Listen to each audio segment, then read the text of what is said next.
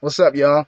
This is Larry Q. Draughn Jr. I'm the HNI CEO here at Larry Draughn Music. I was making this video in response to some comments that a friend of mine made. This young lady by the name of Joe Gore. She made at the bottom of my Screw Religion explanation video. So yeah, I want to say this to just everybody in general. If I ever say anything, you know what I'm saying, that you don't understand, like you got questions, blase splee, if you don't want to be put on blast and posted in the joint below, send me a message. You know what I'm saying? And we'll just rap one-on-one. And if you got anything that you just blatantly disagree with, that's peace too. Send that to me. You know what I'm saying? If you want to do that discreetly, or if you want, you know what I'm saying, if you want to put me, if you want to put it on blast down underneath the thingy, I have no problem. I have the attitude that if I don't have an answer for something, I will go find it. So with that said, I appreciate this research project because, like other research projects or like other questions that have been asked to me before in regard to my relationship with Jesus Christ and my belief in the Bible and blase splee, it's just strengthened it. So what I want to do is I want to present what I have found to you. I'm going to show you, I'm going to give you the formula because we all scientists here. You know what I'm saying? All of these videos are designed to make you think. You dig? Because we talk about the mind of Christ. God doesn't want you to be dumb. You know what I'm saying? The mind of Christ. He just simply wants you to think like him. So basically what I did, man, it was really simple because this is an easy project to do. It's just tedious and copying all the information. I just Google searched all of the religions that she named, and then I put denial of the Son of God. Because Christians have already dealt with, like cats have already done the research. So it would behoove you to not just check out my video and believe what I say. I'm just a regular dude. You know what I'm saying? I just know Jesus. You need to do it on your own and come to your own conclusions. You feel me? Let the Spirit of God talk to you.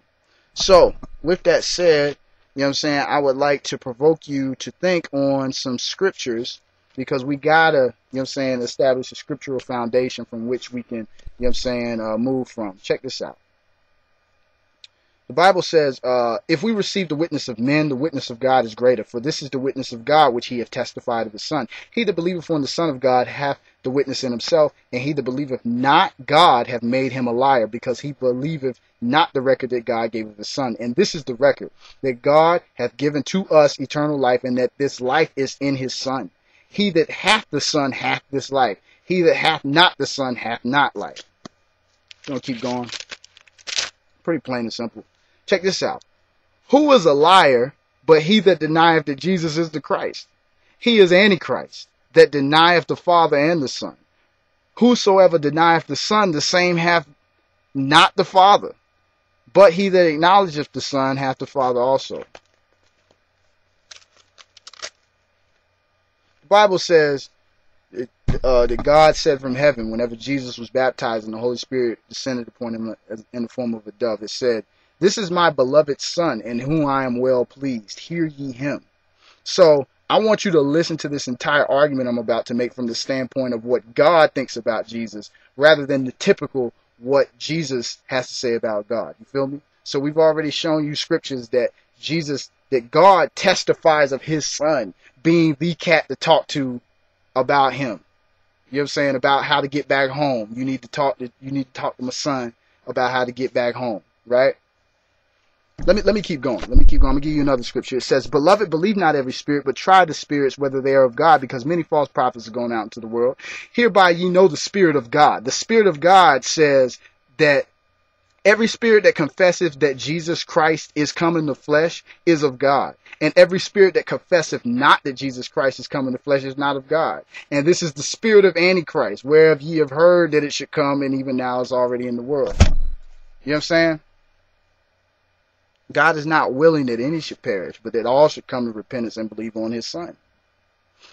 So this basically what we're trying to prove is that anything that denies that Jesus is the Son of God, that denies that God sent him to planet Earth, that denies that he resurrected from the grave and is seated in the heavens right now with his Father, is fundamentally anti-Christian. You know what I'm saying? And because the life, eternal life, is in Jesus Christ, anything outside of him would be eternal death. That's just simple logic, right? Because we're all scientists here. We're all thinkers. So let me share with you guys my findings. Muslims. I'm going to read from Surah This is from the Quran, Surah 4:171. O people of the scripture, do not exaggerate in your religion, and do not say anything of Allah than the truth. Verily the Messiah, Jesus the son of Mary, is only a messenger of Allah. So his word, which he bestowed upon Mary, and a spirit that was from him. So believe in Allah and his messengers. And do not say three. Desist. It is better. Verily Allah is only one. Glorified be he then that he should ever have a son. So they deny that God ever had a son. To him is everything in the heavens and in the earth, and sufficient is Allah as an overseer. The Bible says plainly that God has given everything both in heaven and in the earth to the Son. You know what I'm saying? That every knee shall bow and every tongue should confess that Jesus Christ is the Son, that is Lord of all, to the glory of God. You glorify God whenever you acknowledge that Jesus is the Son of God. But let's keep going, though. The Baha'i faith, right? Abdul Baha said this. He said, for God to descend into the conditions of existence would be the greatest of imperfections. But the Bible says plainly that in the beginning was the Word, and the Word was with God, and the Word was God, and the same was in the beginning with God, and all things were made by him. You know what I'm saying? There was not anything made that was made. Moreover, that the Word became flesh and dwelt among us. So they deny the part that Jesus actually came to the planet. Mormons, it's a little bit more convoluted because they really deal with that false religious spirit that's like really close, where they say a lot of things that are crazy. But check this out. The Bible says that if any angel comes to you, you know what I'm saying, any angel of light with another gospel, that you're supposed to rebuke them, that you're supposed to just, nah, bruh, now you wildin'. The angel Moroni visited, first of all, it professed to be the glorified son of a cat named Mormon, who lived about 1400 years ago. And he told Joseph Smith about these golden plates that contained the fullness of the gospel. So basically, the death, burial, and resurrection of Jesus Christ wasn't the fullness of the gospel. That after that was some stuff on these golden plates that he needed to check out. And that's what Mormonism is fundamentally based on. And that's what is called the Book of Mormon. They also believe some other interesting things. They believe that Jesus and Lucifer were brothers. And they also believe that Lucifer presented an idea for salvation to mankind, and that the whole fight in heaven resulted out of God choosing Christ's salvation plan rather than Lucifer's. But we already know that don't even make any sense. Whenever you read Revelation 12, Satan got kicked out of heaven because he wanted to try to attack God's only begotten son, who was Jesus Christ. He saw the baby and he tried to bite the baby's head off. However you want to articulate it. Read Revelation 12 whenever you get a chance, and then cross-reference those scriptures with Ezekiel 28 and Isaiah 14. They all talk about Lucifer when he was in eternity. Moving on, 5%ers. They share the same sentiments as the Nation of Islam, which denies that Jesus Christ is the Son of God. When you get a chance, check out a site called blackapologetics.com. You know what I'm saying? Buddhists, they teach that Jesus didn't rise from the dead. So they deny his resurrection, which is an integral part of our faith. The Bible says that if Christ isn't risen from the dead, that our faith is null and void. Either Jesus is who he said he is or he's not. You just got to make a choice. That's all it boils down to. You know what I'm saying? We can present this empirical evidence, but if you still don't believe it, if you would rather believe a lie than truth, that's on you. You know what I'm saying? But don't be mad at the Bible, because the Bible says that God declares the end from the beginning. So he always tells you what's going to happen.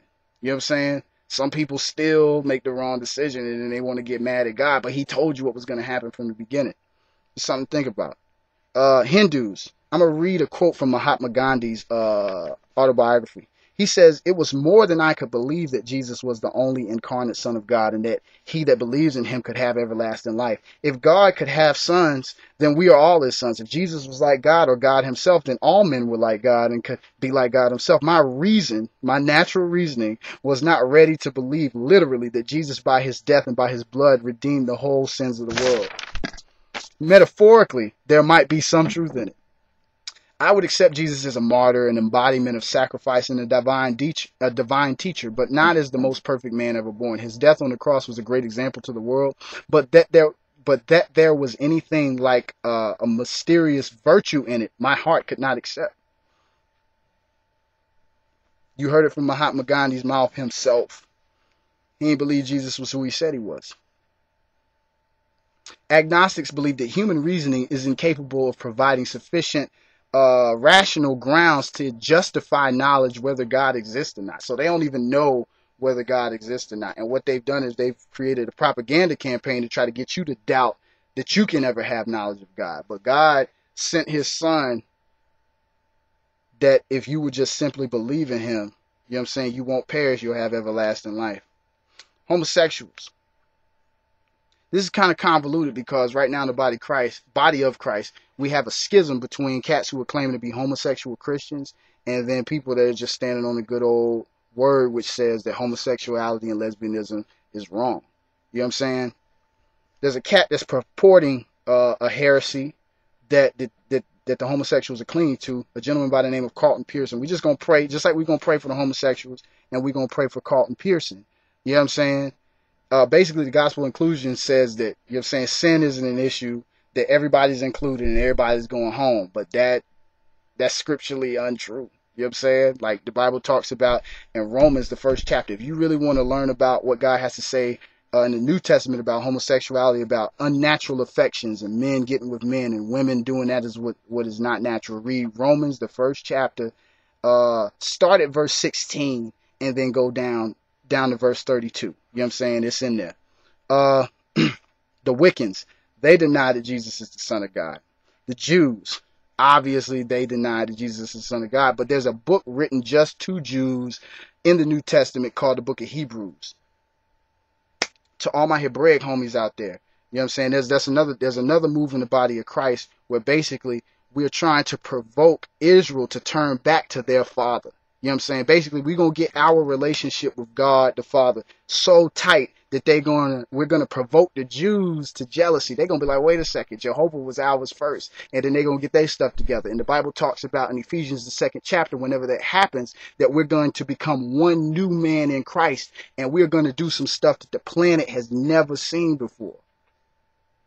But that's a whole nother discussion. You can holler at my man Sid Roth and Messianic Vision, in the Messianic Vision, if you want that information. Gypsies. Hang on, did we hit the Druids? The Druids deny the sonship of Jesus Christ. Druidism is simply Celtic witchcraft. You know what I'm saying? Celtic paganism. You know what I'm saying? Gypsies, they're pagans and animists. That's that scripture that says that they worship the creation rather than the creator.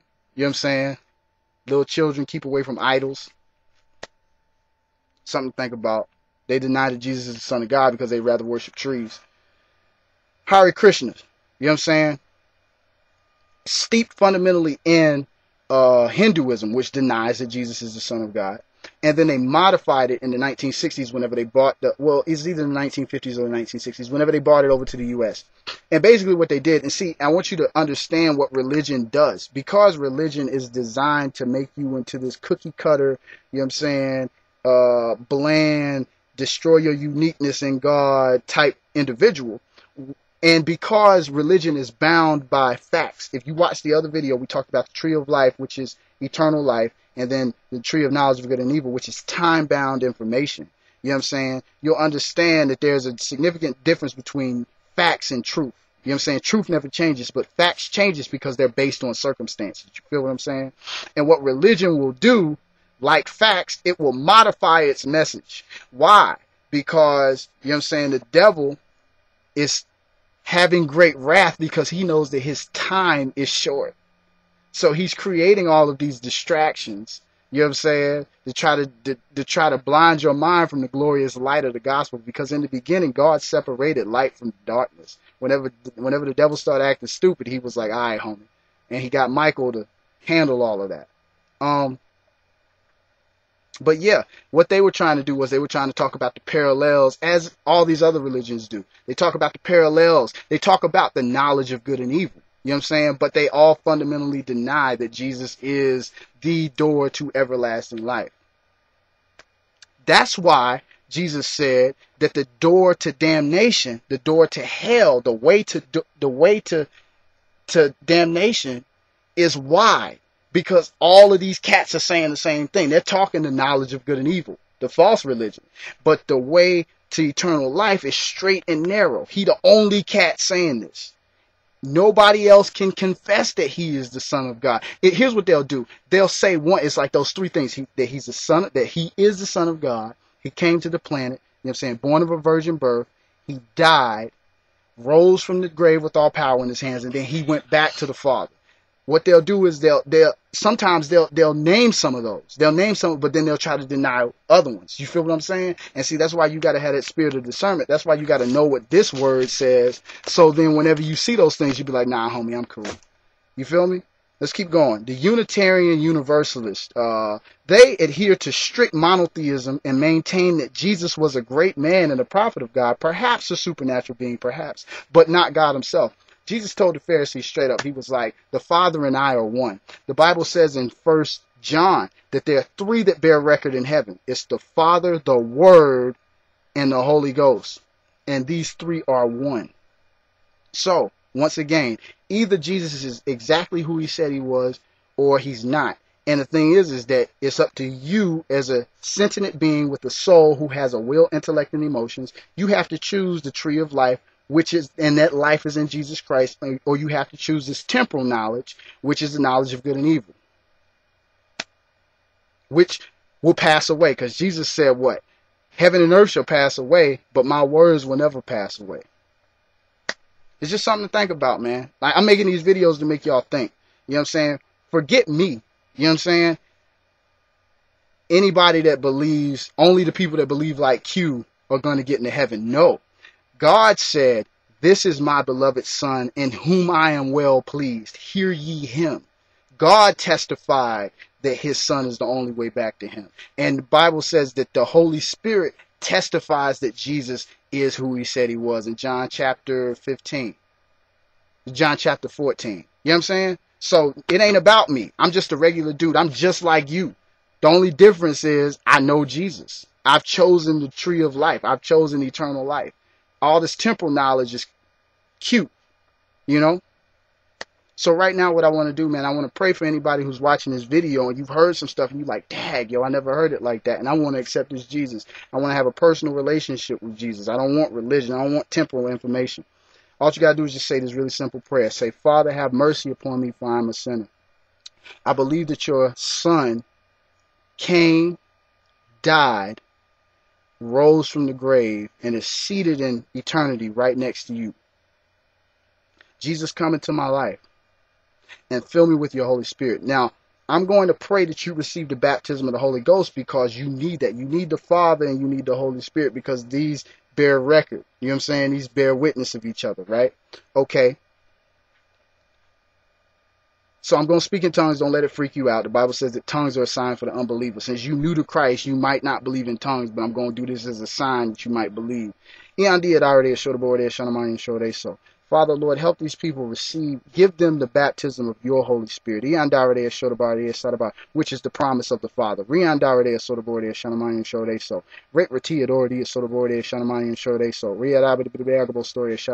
All you got to do in order to speak in tongues is try. You know what I'm saying? It says that out of your belly shall flow rivers of living water. So all you got to do is just try to speak in tongues. Great rhetority is sort of already sort of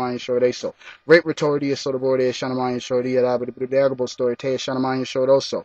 He on over they sort of already shanamayan shorty at already.